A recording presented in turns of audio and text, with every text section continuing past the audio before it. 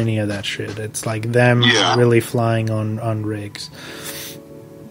And then they like for example, the Jesse the Kill, all of the furniture and everything is really raised up at the same time off the floor, like in real time. It's not CGI.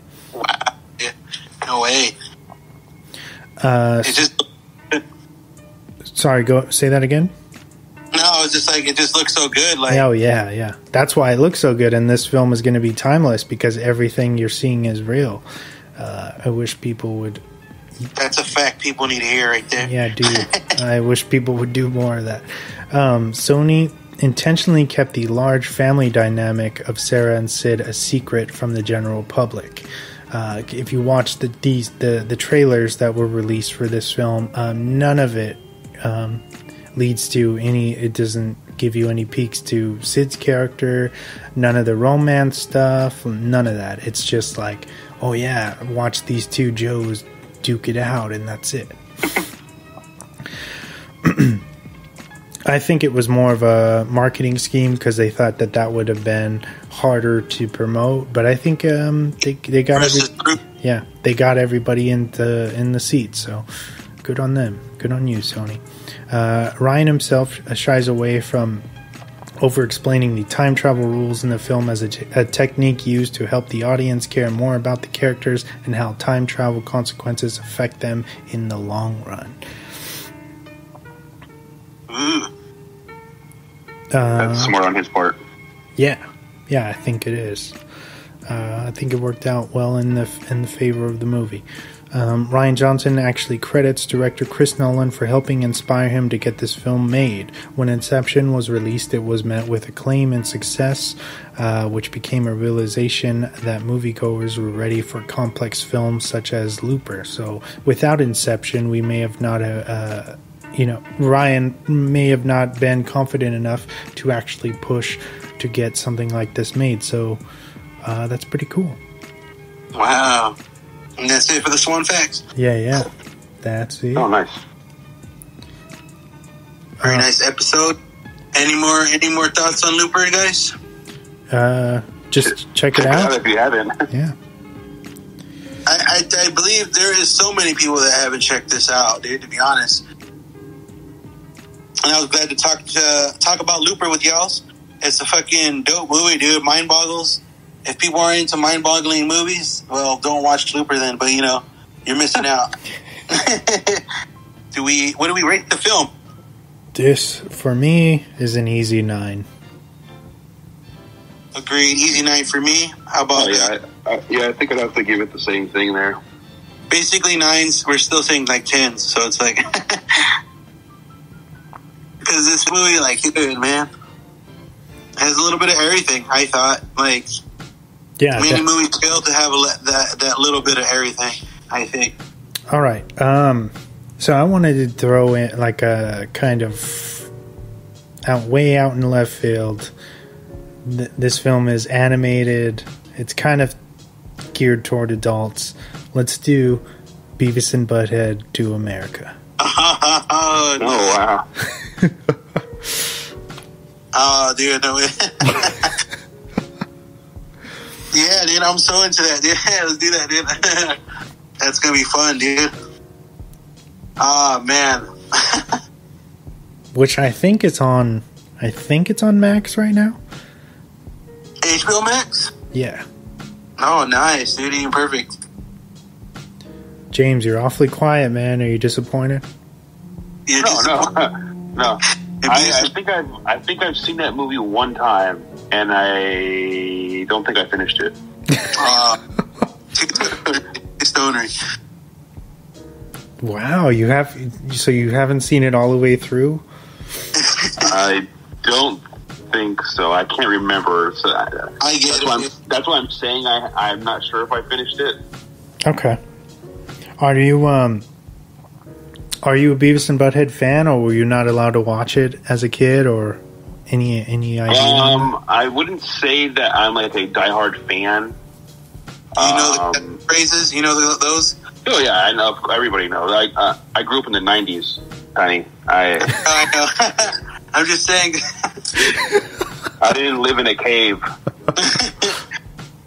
I could recite those as a child and never have really like seen an episode or anything.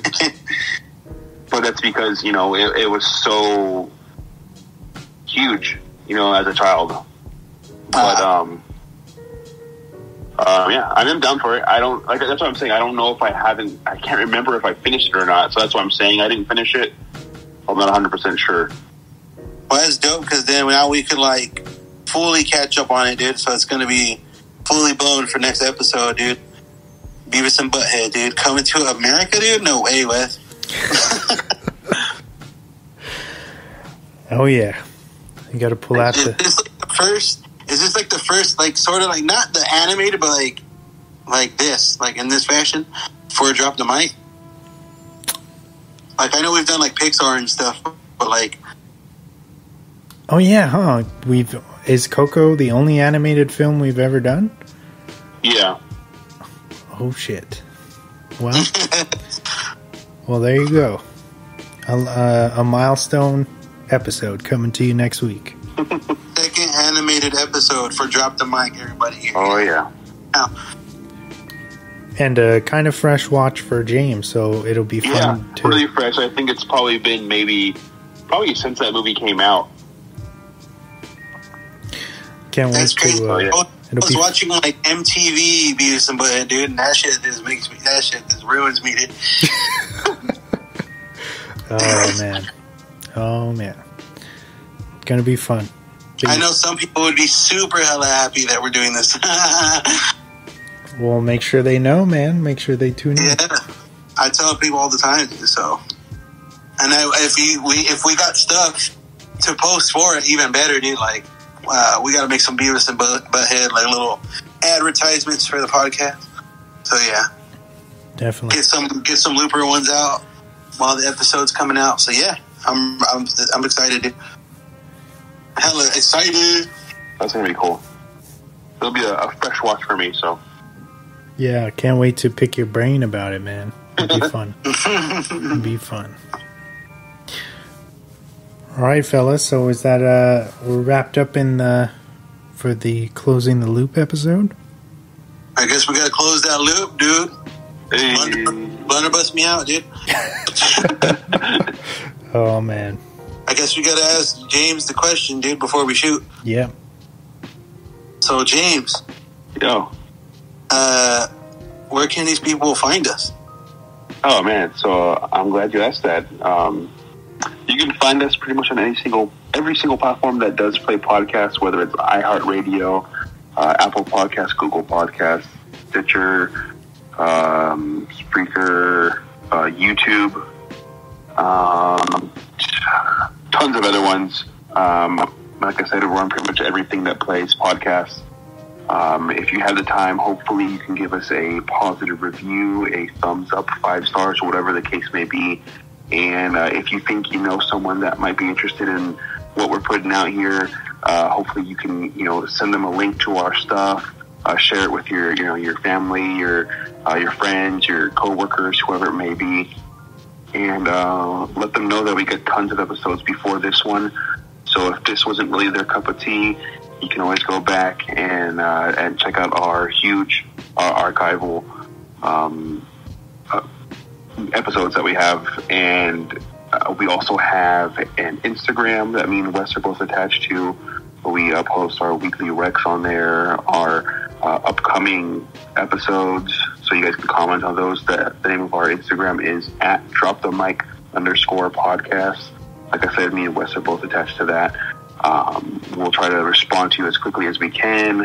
DM us if you want to ask us to review a specific movie that we haven't done yet, or just our opinions on specific movies or recommendations that we haven't said. If you want to know if we think those movies are good or not, so feel free to do that and reach out to us. Hopefully, we can get a cool dialogue going.